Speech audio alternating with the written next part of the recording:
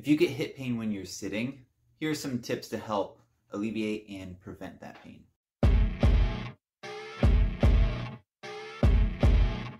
Dr. Nicholas Mercer with You Improved PT. One of the main complaints that I get from patients who are having hip pain or pain from hip impingement, FAI, labral tears is a lot of pain when they sit. And for many of these people, they have to sit for prolonged periods of time, whether they are a student and they have to study for hours or sit in classes for hours during the day, several days a week, or if they work, 40 hours a week, 8 hours a day, sitting at a desk, basically not being able to explore different ranges of motion, stuck in that chair, and a lot of times not the optimal position. So this can cause a lot of pain in the hips because when we sit, we are putting a lot of pressure through a lot of the tissues in the back of the hip, so the glute max, and when we sit, those muscles aren't working. So they're very, very relaxed. The hamstrings are shortened. They're not contracting to stabilize your body, to stabilize those hips and the whole lumbopelvic complex.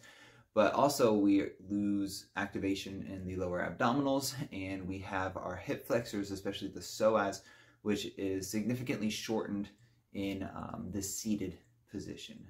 So when we have these muscles that are stationary, there's no reason for them to contract. There's no reason for them to provide proper stabilization. So they relax, they get a little weak. In addition to that weakness, they also, again, are staying at the same length for prolonged periods of time. They get worse at lengthening, they get worse at shortening, they get worse at working like muscles should. So when we go to stand up, when we go to do other activities, even when we sit in a different position than we're used to, we get a lot of discomfort. And these muscular imbalances often do contribute to conditions like FAI, hip impingement, and labral tears, but also to other types of hip pain, such as trochanteric bursitis and just overall hip discomfort. So what can we do throughout the day to normalize those tissues, make them better at working like muscles, and make sure that we can have the proper stabilization, but also the proper flexibility and mobility in the hip joints? There's a few exercises you can start incorporating throughout your day, which I will show you in a little bit, but I want to start with the position you should be working in. So we want to be seated straight up in a chair that has a pretty good amount of lumbar support, and we don't want to be reclining too often. And the reason for that is when we recline, we lose a lot of the lower abdominal activation that we would have if we sat up straight, pulled the belly button in. Right, so that's number one. The other thing we want to do is make sure the hips are at about 90-degree angle, so that we have that pressure going straight down through the hips.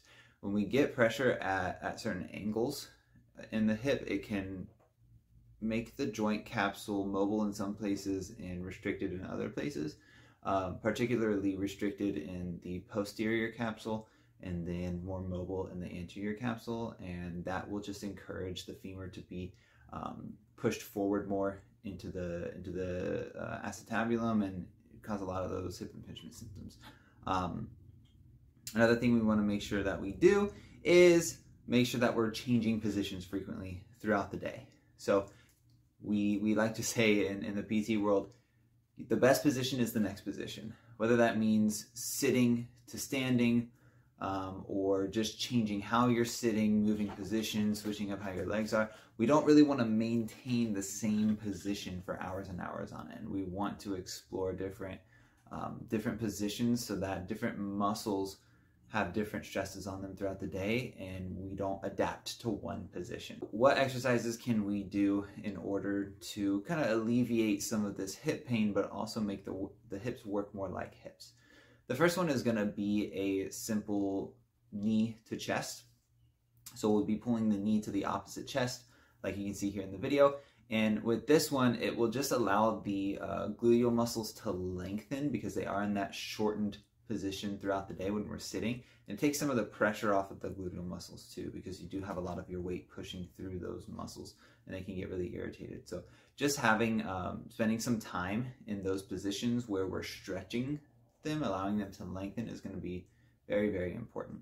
Another thing you can do, especially again to help with the gluteals, is if you're just sitting up nice and tall, push your heels down into the floor. And there is really interesting. You just think about pushing your heels down on the floor, you'll get a nice glute contraction. So those glutes will squeeze. And so we explored the one exercise where we're stretching, and now we can kind of start to get some activation and get them better at shortening and actually improve some of their strength throughout the day so that they're not just lazy and stuck in that one position throughout the day, not being activated. Another exercise you can do, especially if you have a standing desk, this is going to be the best, is a hip flexor stretch. And you just incorporate this throughout your day. Just bring one leg back, you push that hip forward and stretch out the muscle in that leg. You don't need to stay in this position for several minutes. Just incorporating it 30 seconds at a time throughout your day will allow you to lengthen those hip flexors that are normally shortened in a seated position. So while standing does lengthen the hip flexors a little more than sitting does, we want to be able to get the maximum length out of those hip flexors too, so it's important to explore this range of motion when you're standing.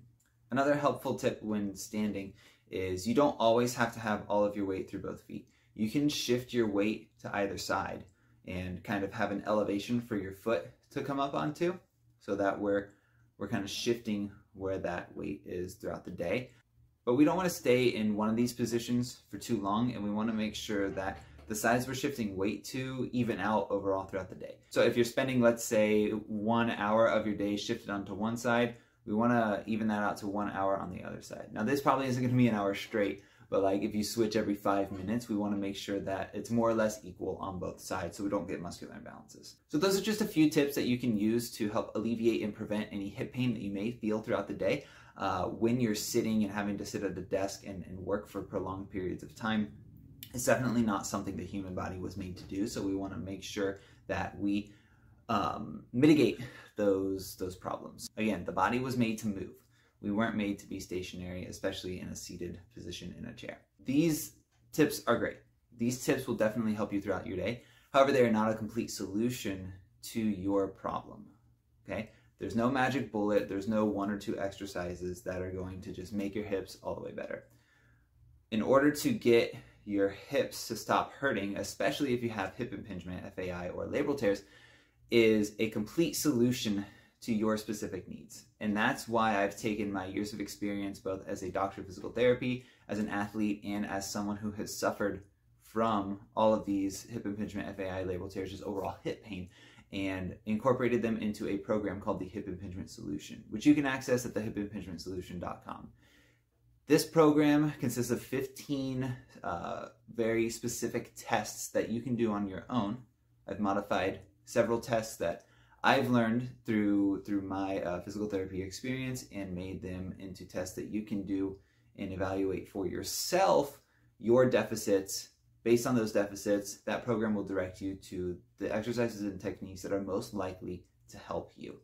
Now, it's an incredibly valuable program if you really want to get back to sitting without pain, walking without pain, exercising without pain in the front of your hips and in your hips in general. This is going to be for you. Whether or not you're considering surgery, or maybe you've already had surgery and your hips are still hurting. Maybe your hips are hurting, you're just starting your journey, you don't really know what to do. This is the perfect program for you. So you can get that at the hipimpingementsolution.com. I will link it in the description below. If you don't think you're quite ready for that, that's no problem. Please go to youimprovept.com. We have a lot of free information on ending hip pain. And you can also check out the other videos on the You Improve PT YouTube channel. On the channel, we have a playlist for both hip pain and hip impingement, and I will link the hip impingement playlist up above for you, and you can click that and see all the videos that we have on ending hip impingement. Again, there's no magic bullet, but if you can get some relief from some of these exercises and techniques, that is going to be incredibly valuable. So go check that out. Go to youimprovept.com. Go to the hipimpingementsolution.com to get the Hip Impingement Solution program, and finally get your hips working like hips again, without pain, without surgery, and without painful injections or having to take pain meds. So thank you for watching. Please explore our YouTube channel and get ready to improve your pain, improve your movement, and improve your life.